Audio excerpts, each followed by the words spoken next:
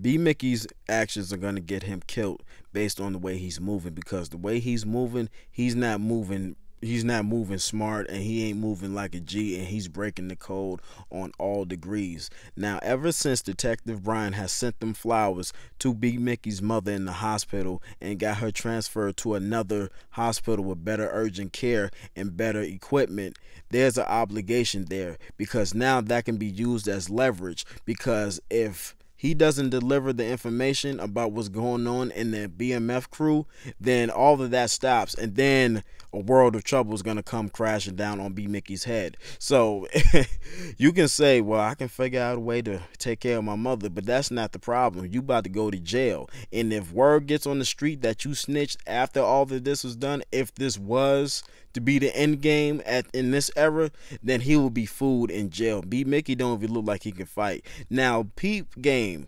Now, notice in the first two notice in the first notice in the first two episodes where B Mickey and Big Meech would have a conversation, and how Meech would look at Mickey and how he would be talking to him. He doesn't even sound like he believes him. He don't even talk to him like, yeah, this is a solid dude. He just be like, yeah, okay, all right. So the way he looks at him, he be looking at him with them funny ways, man. Just peep game, man, because B Mickey be having some crazy facial expressions that be having people thinking like, yeah, this nigga guilty as hell, bro. Whatever he did, whatever they say he did that shit. That nigga guilty as fuck.